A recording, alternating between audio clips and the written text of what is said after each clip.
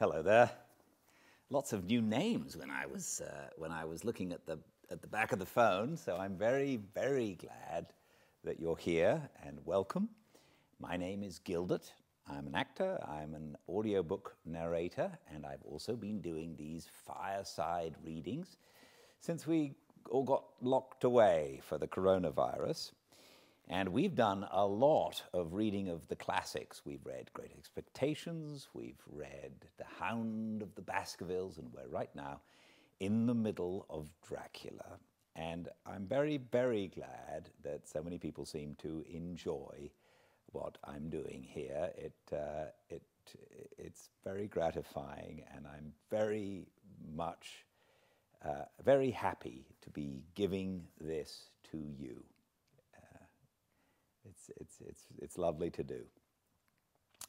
So, we are now at chapter 19. We have a few more chapters to go, and I'm hoping to see how far we can go. I have to go away for a wedding in a week, strangely, going away. Only going to be about 7 people at the wedding. But my family and another family, but so I'm going away, and I'm hoping we'll be able to finish the book by then. If not, we'll be left on tenterhooks. We shall see. What happened in the last chapter, Mina Harker put together a report of all the different diary entries, newspaper entries, letters that we've read. It actually is, the report effectively is the book that we are reading. She put together this report, and all of the men have read it, and they are all embarked upon defeating Count Dracula. They know where he lives. He lives next door to Dr. Seward's insane asylum in a house called Carfax, and they determine in this last chapter to go into Carfax. But before they do that, they don't want Mina to be involved. It's a little sexist, but they think that she should not have to undergo the adventure of actually dealing with Count Dracula. So they want her to stay at home. She's going to do that, but before they go off, they go to see Renfield, who very urgently wants to speak with them, the insane man in the asylum. And he pleads with them to let him go. He won't tell them why, but he pleads with them and almost convinces them, but doesn't. So welcome to a fireside reading of Dracula, chapter 19. Jonathan Harker's journal. 1st of October, 5 a.m. I went with the party to the search with an easy mind, for I think I never saw Mina so absolutely strong and well. I am so glad that she consented to hold back and let us men do the work. Somehow it was a dread to me that she was in this fearful business at all. But now that her work is done, and that it is due to her energy and brains and foresight that the whole story is put together in such a way that every point tells, she may well feel that her part is finished and that she can henceforth leave the rest to us. We were, I think, all a little upset by the scene with Mr. Renfield. When we came away from his room, we were silent till we got back to the study. Then Mr. Morris said to Dr. Seward, "Say, Jack, if that man wasn't attempting a bluff, he's about the sanest lunatic I ever saw. I'm not sure, but I believe that he had some serious purpose. And if he had, it was pretty rough on him not to get a chance." Lord Godalming and I were silent, but Dr. Van Helsing added, "Friend John, you know more of lunatics than I do, and I'm glad of it, for I fear that if it had been me to decide, I would, before that last hysterical outburst, have given him free But we live and learn, and in our present task we must take no chance, as my friend Quincy would say. All is best as they are. Dr. Seward seemed to answer them both in a dreamy kind of way. I don't know that, but I agree with you. If that man had been an ordinary lunatic, I would have taken my chance of trusting him, but he seems so mixed up with the Count in an indexy kind of way that I'm afraid of doing anything wrong by helping his fads. I can't forget how he prayed with almost equal fervor for a cat and then tried to tear my throat out with his teeth. Besides, he called the Count Lord and Master, and he may want to get out to help him in some diabolical way. That horrid thing has the wolves and the rats and his own kind to help him, so I suppose he isn't above trying to use a respectable lunatic. He certainly did seem earnest, though. I hope we have done what is best. These things, in conjunction with the wild work we have in hand, help to unnerve a man. The professor stepped over and, laying his hand on his shoulder, said in his grave, kindly way, "Friend John, have no fear. We are trying to do our duty in a very sad and terrible case. We can only do as we deem best. What else have we to hope for except the pity of the good Lord?" Lord Godalming had slipped away for a few minutes, but now he returned.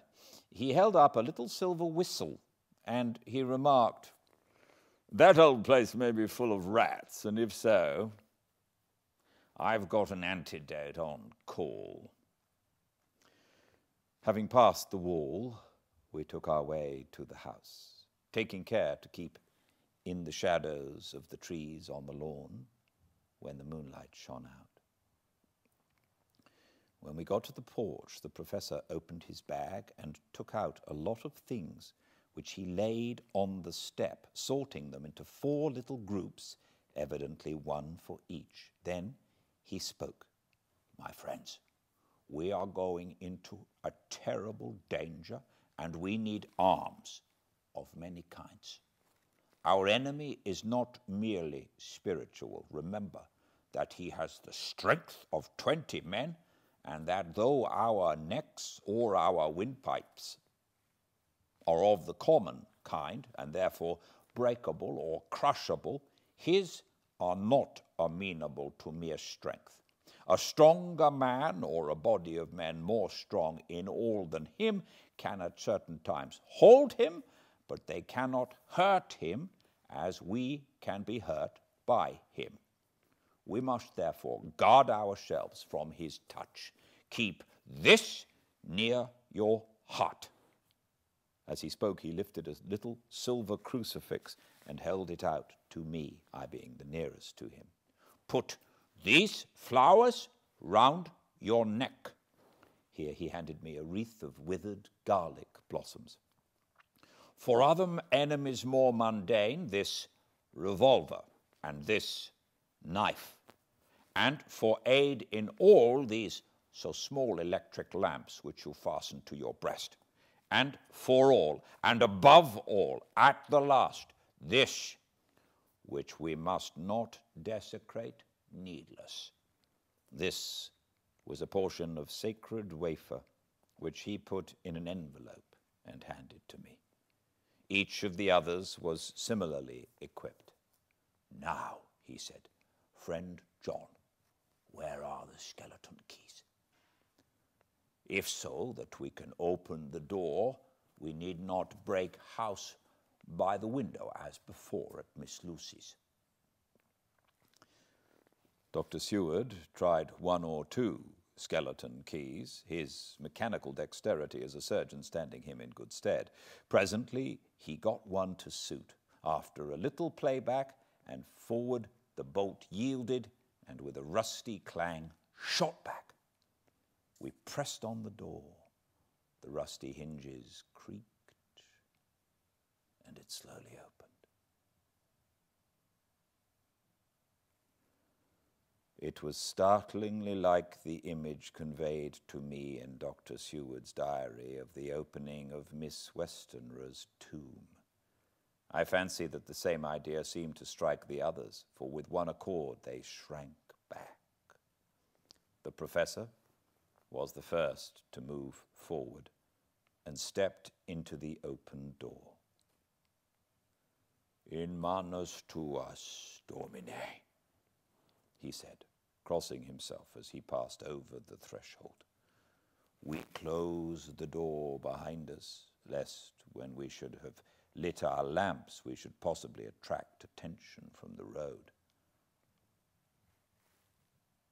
The professor carefully tried the lock, lest we might not be able to open it from within should we be in a hurry making our exit. Then we all lit our lamps and proceeded on our search. The light from the tiny lamps fell in all sorts of odd forms as the rays crossed each other, or the opacity of our bodies threw great shadows. I could not, for my life, get away from the feeling that there was someone else amongst us. I suppose it was the recollection so powerfully brought home to me by the grim surroundings of that terrible experience in Transylvania. I think the feeling was common to us all, for I noticed that the others kept looking over their shoulders at every sound and every new shadow, just as I felt myself doing. The whole place was thick with dust. The floor was seemingly inches deep, except where there were recent footsteps, in which, on holding down my lamp, I could see marks of hobnails where the dust was cracked. The walls were fluffy and heavy with dust, and in the corners were masses of spiders' webs, whereupon the dust had gathered till they looked like old tattered rags as the weight had worn them partly down. On a table in the hall was a great bunch of keys with a time-yellowed label on each. They had been used several times, for on the table were several similar rents in the blanket of dust, similar to that exposed when the professor lifted them. He turned to me and said, "You know this place, Jonathan. You have copied maps of it, and you know it at least more than we do. Which is the way to the chapel?" I had an idea of its direction, though on my former visit I had not been able to get admission to it. So I led the way, and after a few wrong turnings found myself opposite a low, arched oaken door ribbed with iron bands. "This is the spot," said the professor as he turned his lamp on a small map of the house, copied from the file of my original correspondence regarding the purchase. With a little trouble, we found the key on the bunch and opened the door.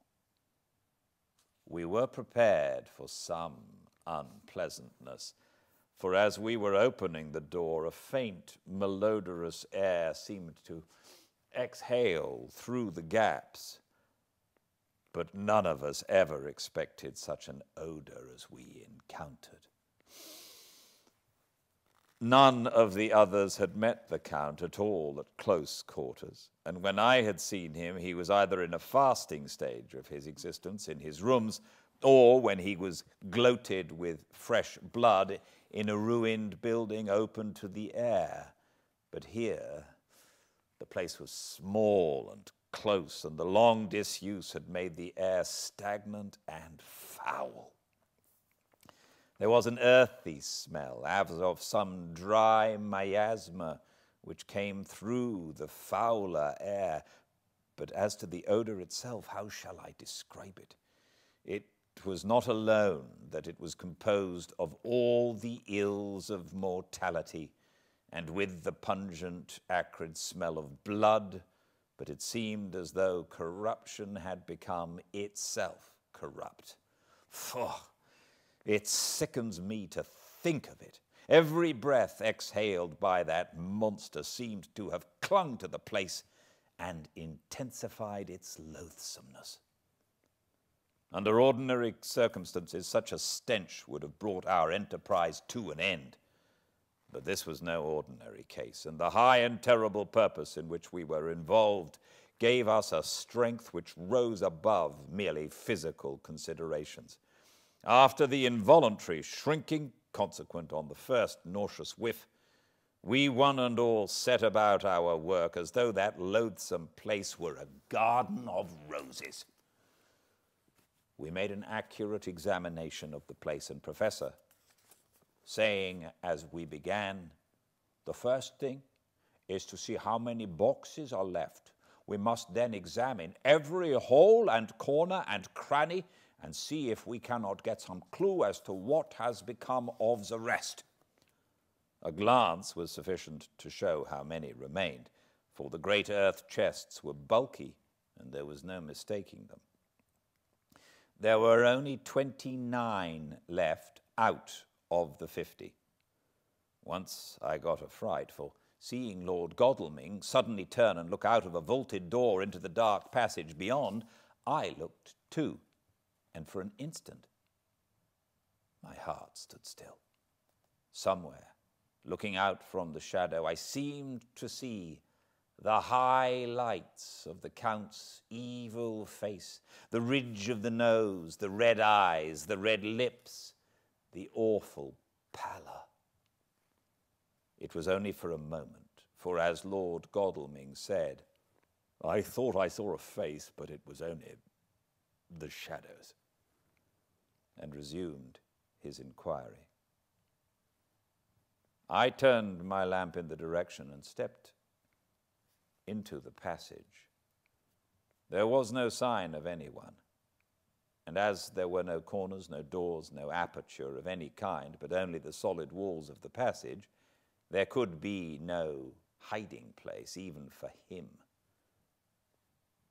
I took it that fear had helped imagination, and said nothing.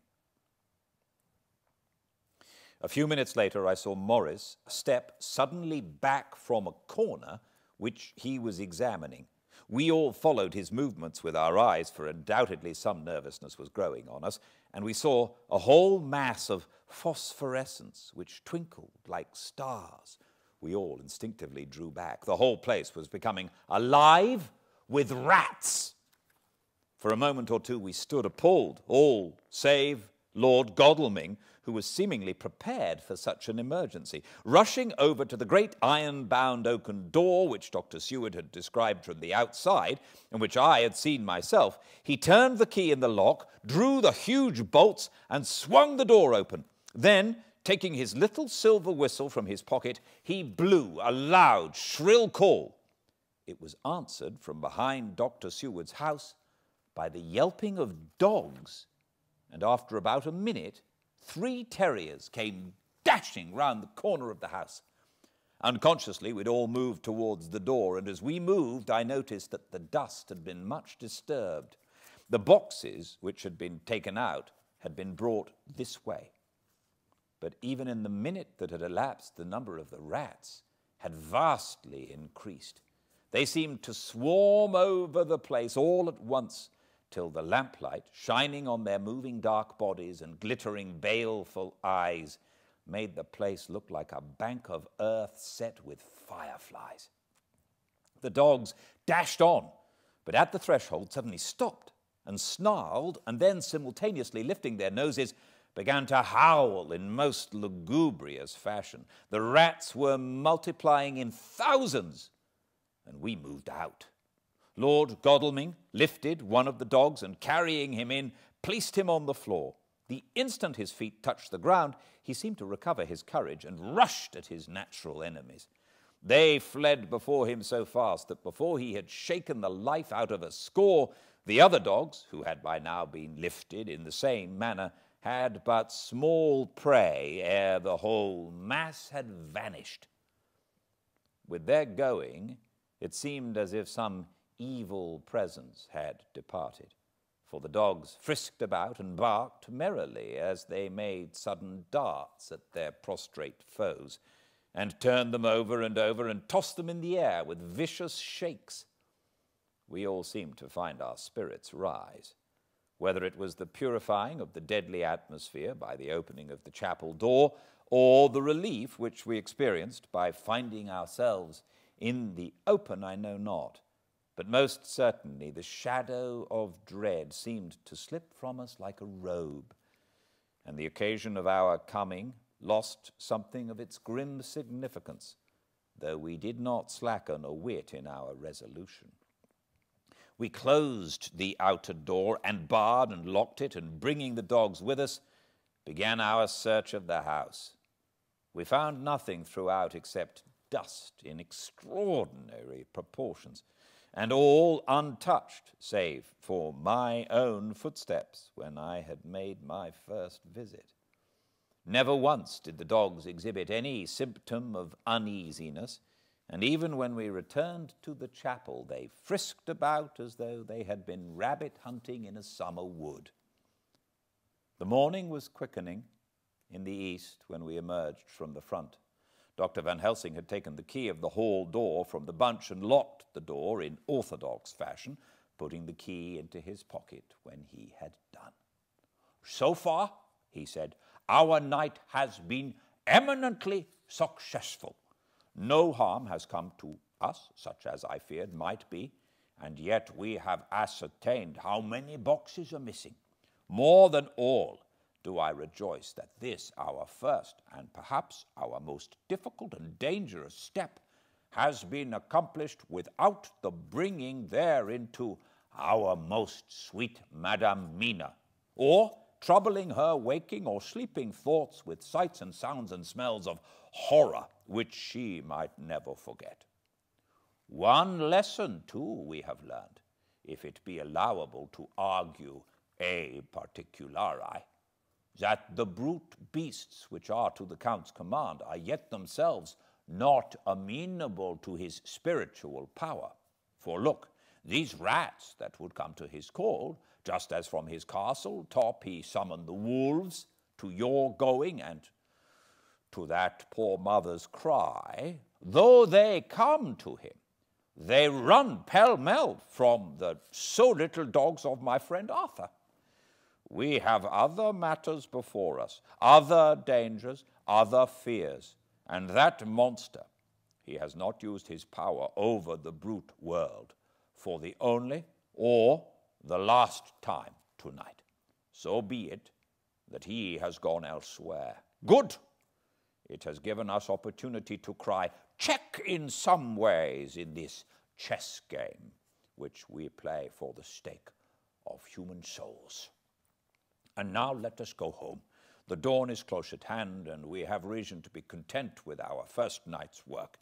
It may be ordained that we have many nights and days to follow, if full of peril, but we must go on, and from no danger shall we shrink."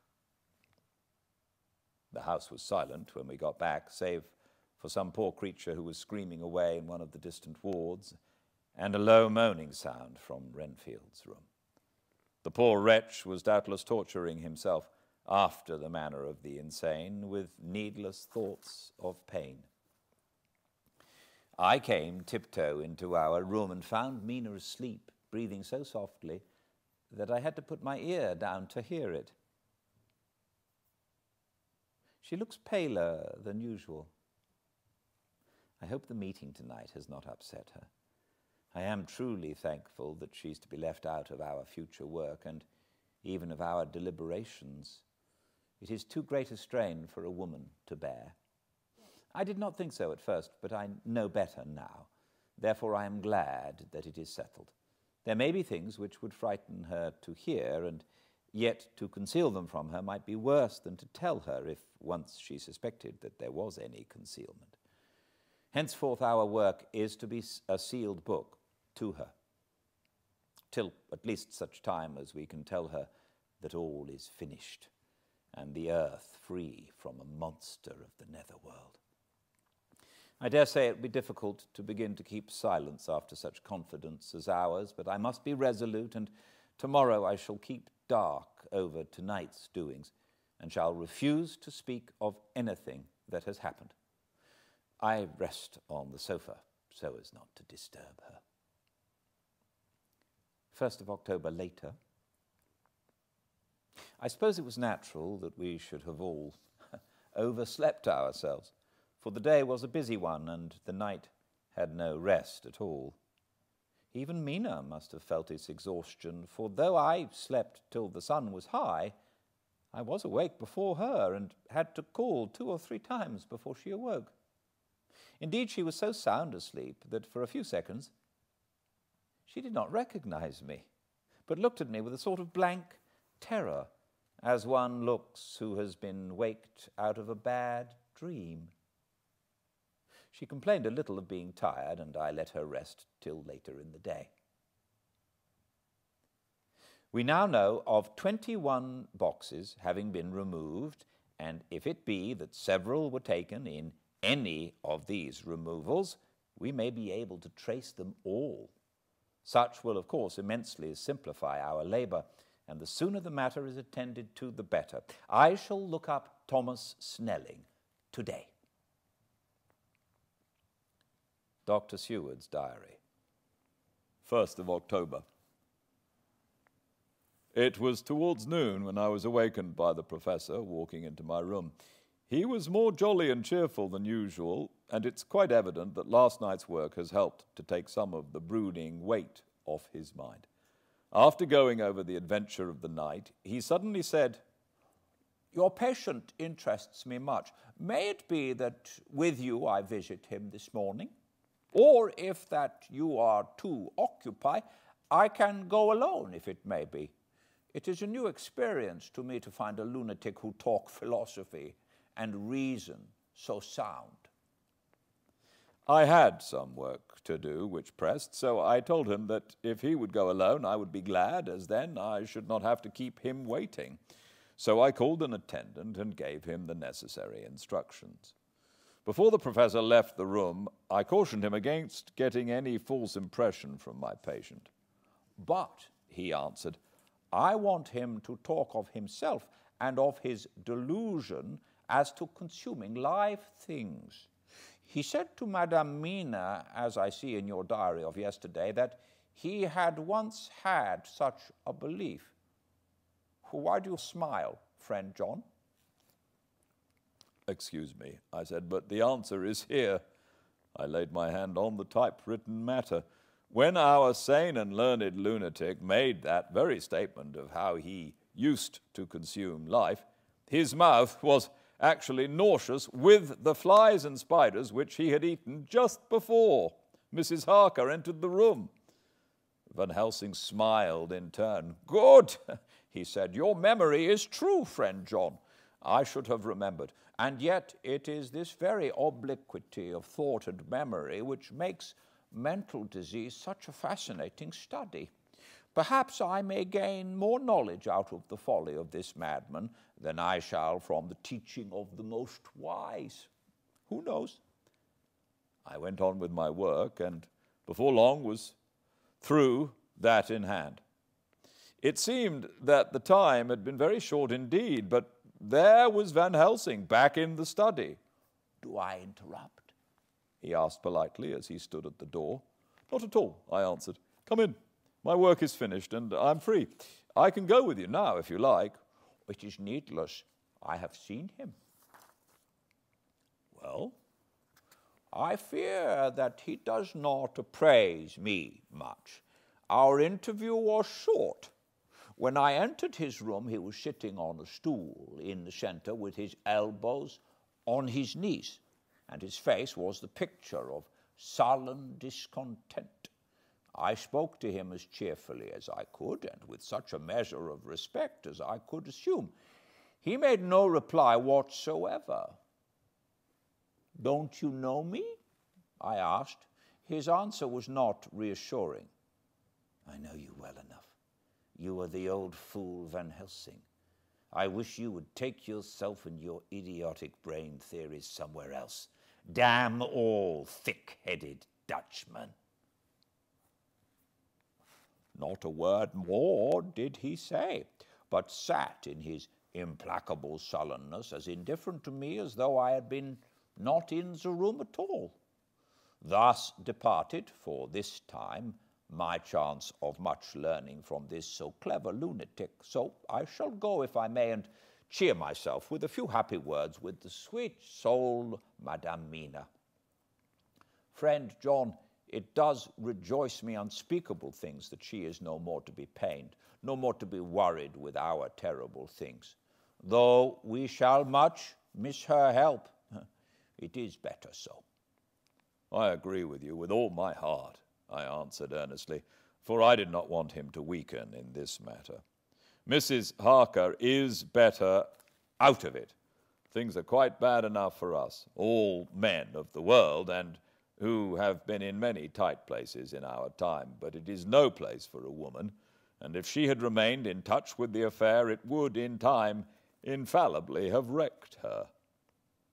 So Van Helsing has gone to confer with Mrs. Harker, and Harker, Quincy, and Art are all out following up the clues as to the earth boxes, and I shall finish my round of work, and we shall meet tonight.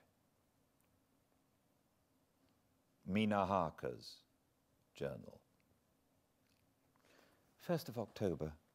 It is strange to me to be kept in the dark as I am today. After Jonathan's full confidence for so many years, to see him manifestly avoid certain matters, and those the most vital of all. This morning I slept late after the fatigues of yesterday, and though Jonathan was late too, he was the earlier. He spoke to me before he went out, never more sweetly or tenderly, but he never mentioned a word of what had happened in the visit to the Count's house. And yet he must have known how terribly anxious I was, poor dear fellow.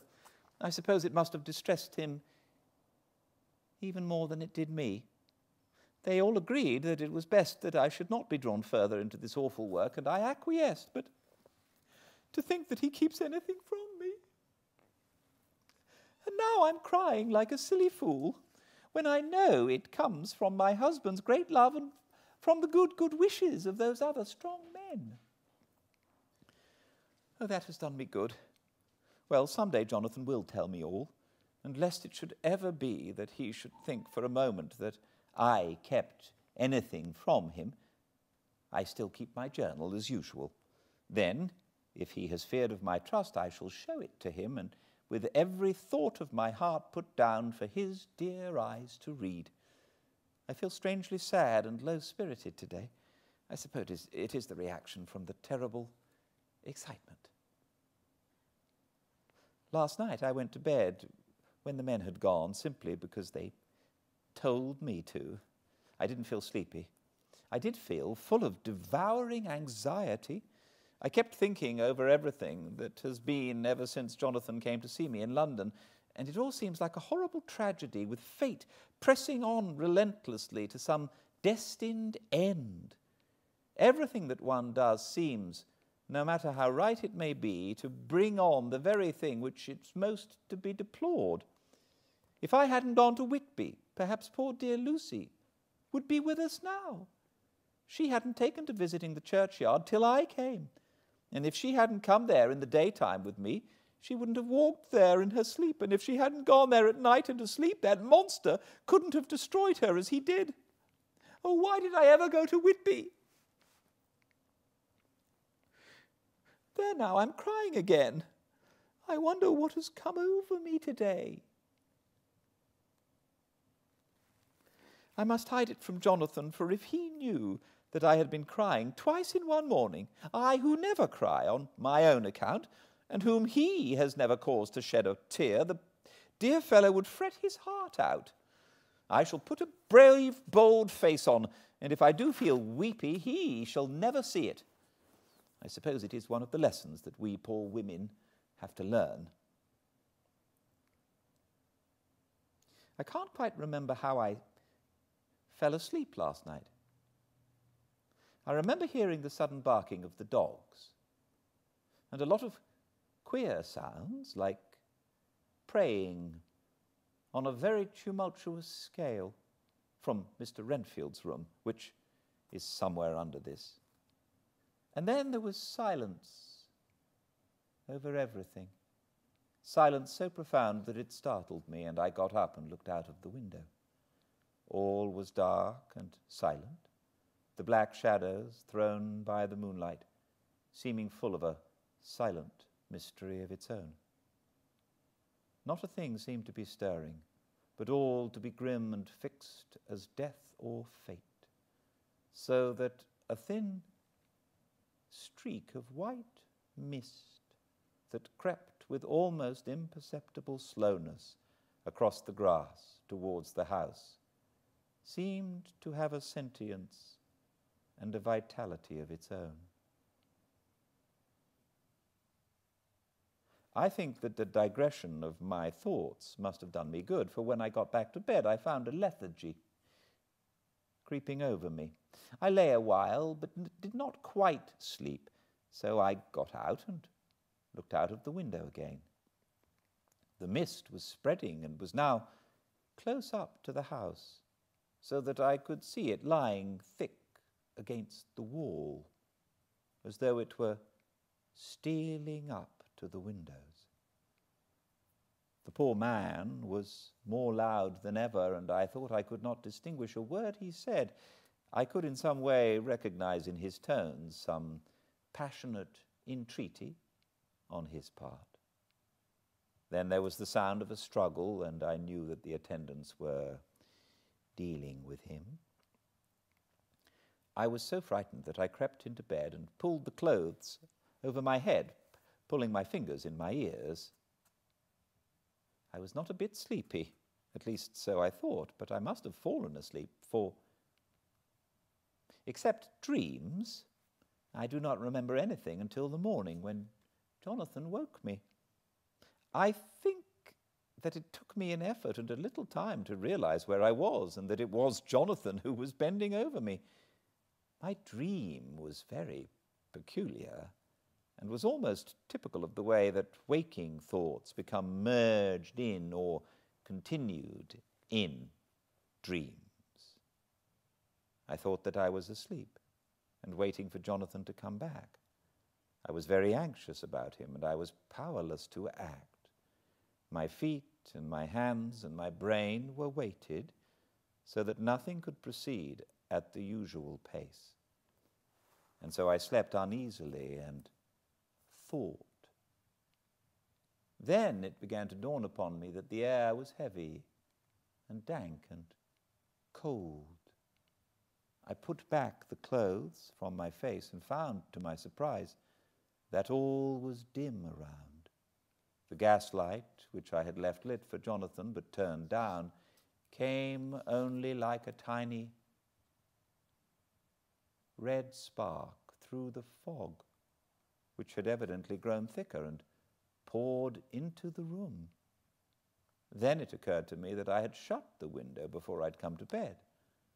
I would have got out to make certain on the point, but some leaden lethargy seemed to chain my limbs and even my will.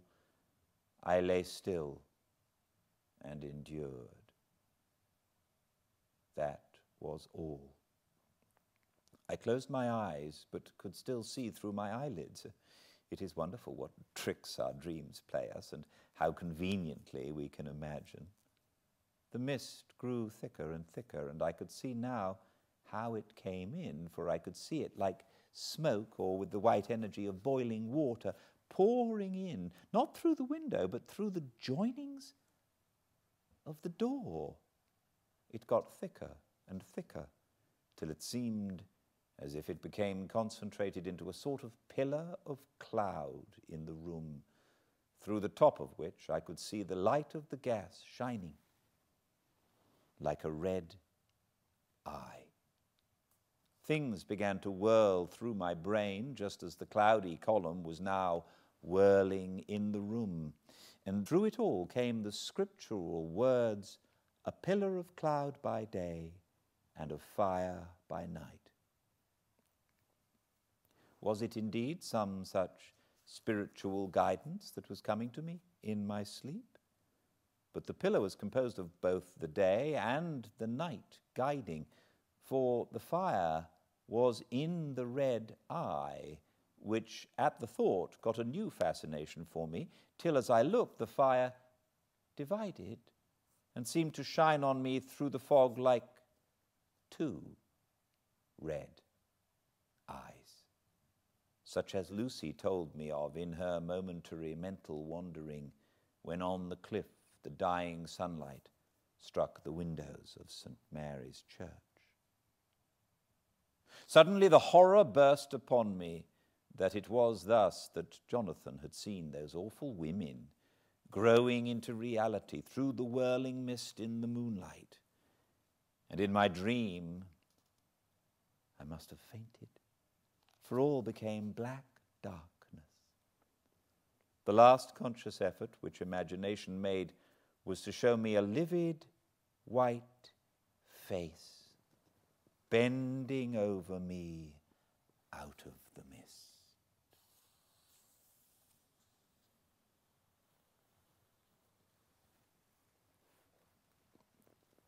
I must be careful of such dreams, for they would unseat one's reason if there were too many of them. I would get Dr. Van Helsing or Dr. Seward to prescribe something for me which would make me sleep, only that I fear to alarm them. Such a dream at the present time would become woven into their fears for me. Tonight I shall strive hard to sleep naturally. If I do not, I shall tomorrow night get them to give me a dose of chloral.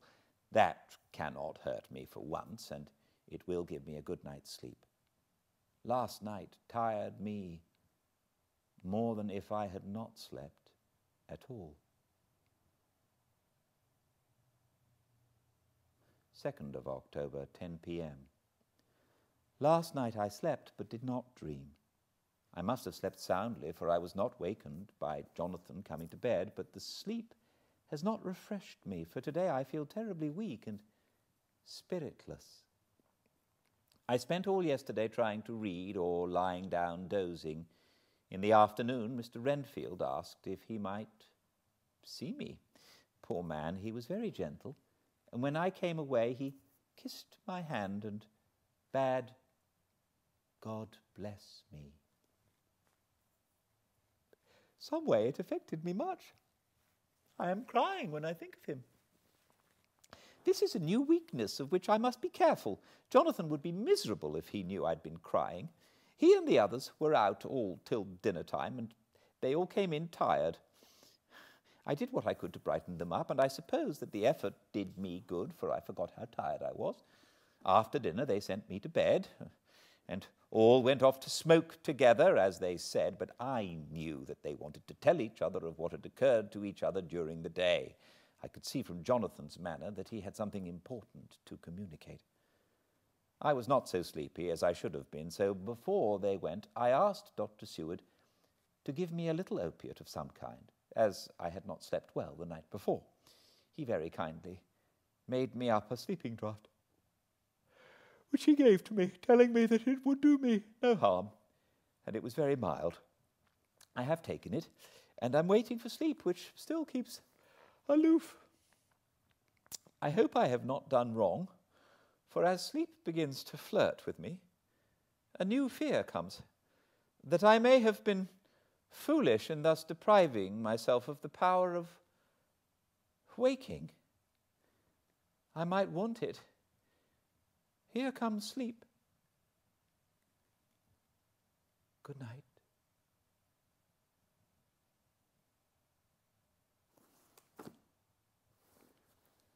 Thank you all for joining me so much, and I very look forward to seeing what happens tomorrow at 5 p.m. Pacific. All chapters are up afterwards on the YouTube channel Fireside Reading.